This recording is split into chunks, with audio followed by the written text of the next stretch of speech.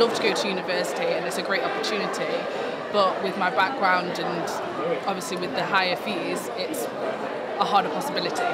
Overall, I definitely want to go, but the money's just a really big issue at the moment. Being in all that debt at the end of it, it's quite worrying. It's a scary prospect at the moment, especially with the fee changes and stuff. But I still want to go to university, but at the moment I'm just not sure about how that's possible. So, yeah.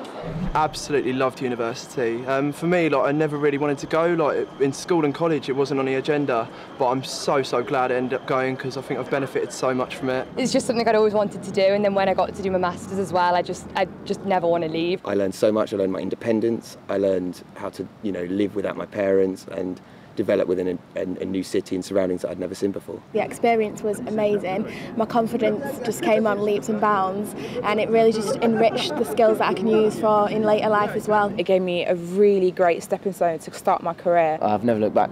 It's the best thing I've ever done.